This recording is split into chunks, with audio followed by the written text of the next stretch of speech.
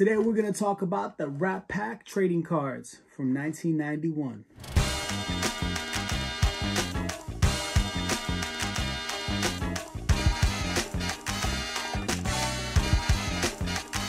On the turntable today we have a sealed box and a formerly sealed box of the Rat Pack trading cards from 1991. Now around this time you had another set of trading cards, which were the Yo MTV Raps cards.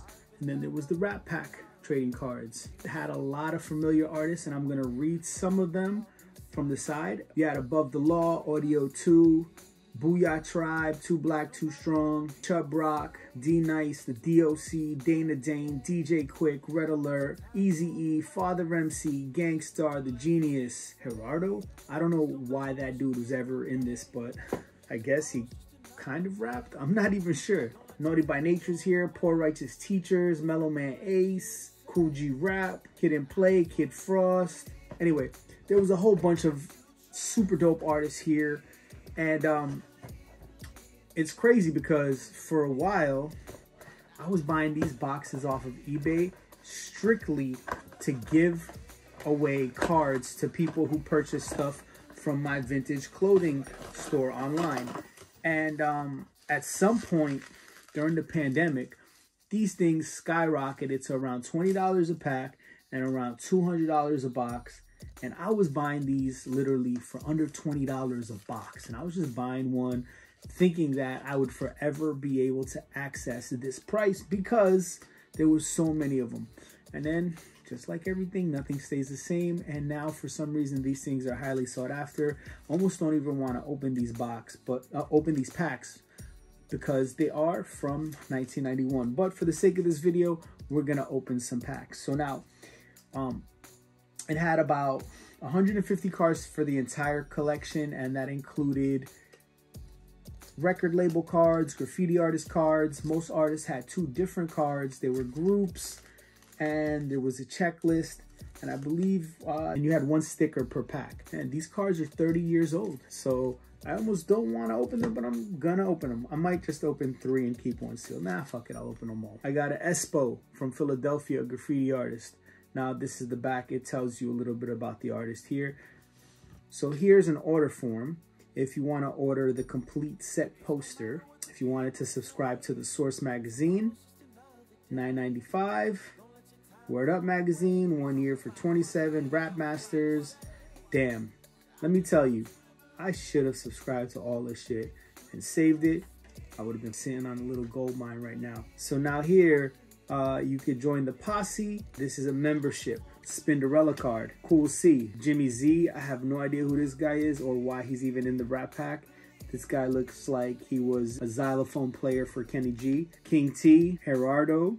Again, not sure what he's doing in this. Criminal Nation. Michi Me and LA Love. The Boys. And Priority Record. The winner card here is Gangstar. Let's see what's in here.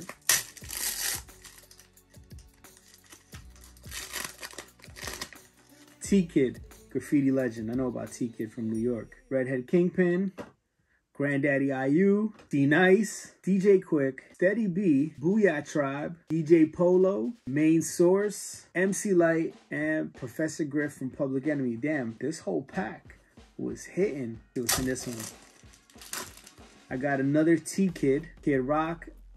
Yo, I honestly thought Kid Rock came out in the 2000s. Apparently, dude has been doing his thing since 1990. He's been making shitty rap rock music since then. Look at that. Kings of Swing, Audio 2, the one and only Too Short, Sir Mix-a-Lot, Atlantic Street, DOC, Kwame, MC Light, Grayson and Jason, Lieutenant Stitchy, and Yomo Malik were signed to Atlantic Street. Terry B, not sure who she is. Moni Love, Too Black, Too Strong. That's kind of part of what makes these things dope, you know, some of the corny shit too. All right, last pack. Last pack, last pack, last pack.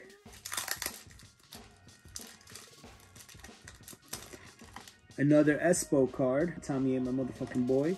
Yo-Yo card. Another Sir Mix-a-Lot card. Pretty Bad Dudes. That's a pretty bad name. Above the Law. JJ Fad. Salt and Pepper. UTFO. Chubb Rock. The Next School.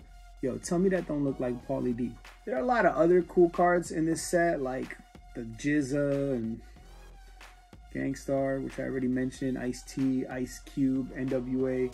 There are a lot of other cool cards in this set, like the Jizza and Gangstar, which I already mentioned, Ice-T, Ice Cube, NWA, but I didn't get any in this pack. So if you're currently in the market for a box, you're looking at paying around 200 bucks and up for it. If you're looking for individual cards, they're anywhere from $1 to $1,000 if they're PSA graded. Now, because they're listed at 1,000 doesn't necessarily mean they're worth 1,000. If they're PSA graded, they're worth money just because they're graded. If you put the two together, having them graded and having them be this old, then it actually starts adding a little bit more value than just having a card by itself. If you're looking for individual packs, anywhere from 10 to 50 bucks.